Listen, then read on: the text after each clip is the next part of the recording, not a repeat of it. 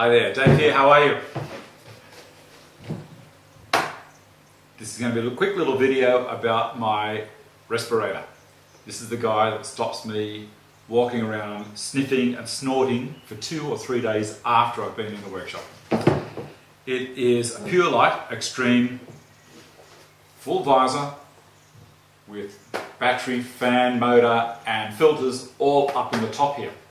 This is the part where when you put it on, you look like the alien. I don't care. The problem is, when you're younger, you tend to think you're going to live forever and you just put up with things because you repair quickly. I found that when I hit 50, I didn't repair as quickly, and that's when I started to take a fair bit more care about my personal fitness and health, and this is one of the big things. Now this guy will save your face because it's an impact resistant screen that is certified to Australian standards.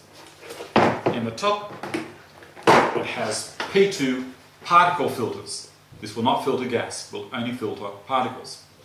So it sucks air through these guys, blows it down through this tube and expels it through these holes here. And that just blows down over your face and then out the bottom through these little holes here, under your chin. The top is not designed as a safety helmet, although it would be better than not wearing anything at all. But it's not designed for impact. So if you need a hard hat, I don't know what the answer is.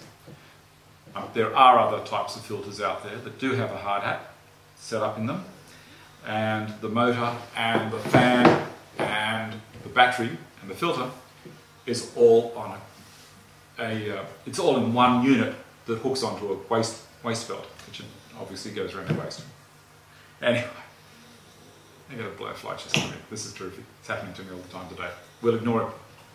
Anyway, so the filter unit on your belt, which normally hangs out behind you, has just over a 1-inch diameter plastic hose that runs from the belt up to the back of the helmet.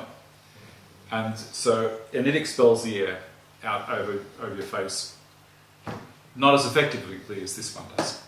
So that's all well and good, but the problem is if you're moving your head around while you're working on a project, looking down at the bench and then up and around and moving this way and that way, the hose restricts your movement big time. What happens? It holds the helmet still, so you find the helmet's moving forwards, and as it comes forward the weight holds it down and you tip back and you've got this thing over your eyes.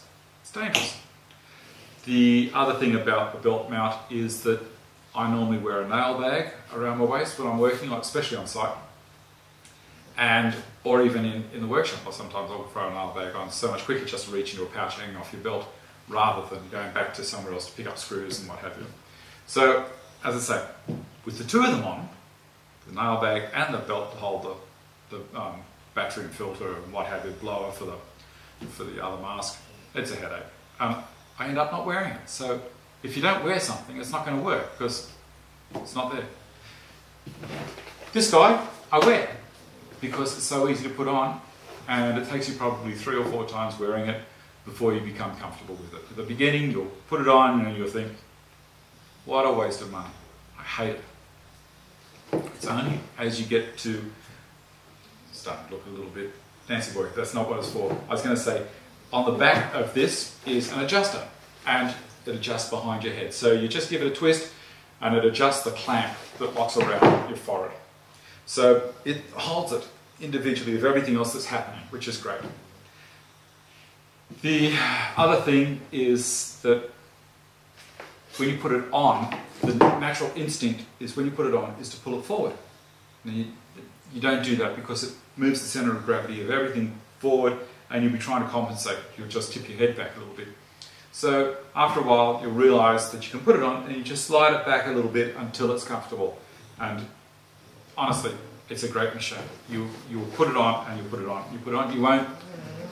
You won't second guess. Oh, should I put the helmet on? It's too much mucking around because I've got to put the waist belt on, and I've got to put the helmet on, I've got to connect the waist belt up to the hose into the helmet, and I can't reach it properly, and I've got to have a mirror to be able to open the clamp, the spring clamp to lock it in there, and believe me, been through it, hate it.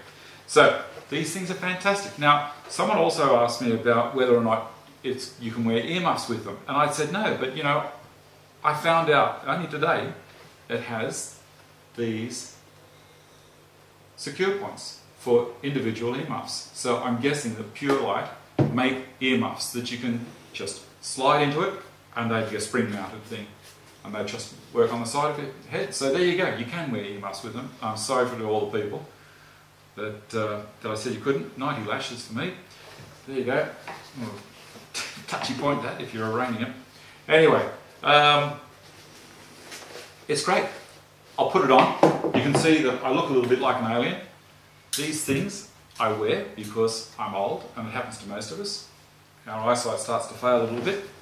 Because I was also asked, can you wear these with glasses? Now underneath is a little grabber that you can pull the base out with. So you put it on, and then you just pull it forwards, and just hold the glasses in position, and then turn it on.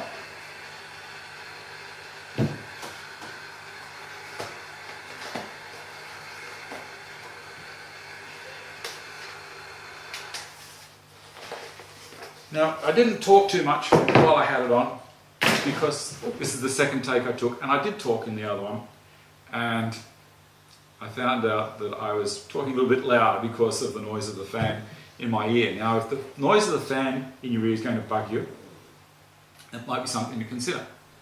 But when I put the earmuffs on, well, even this way, when I put the earplugs in that I use with it, the noise of the fan is not an issue at all. You hardly hear it.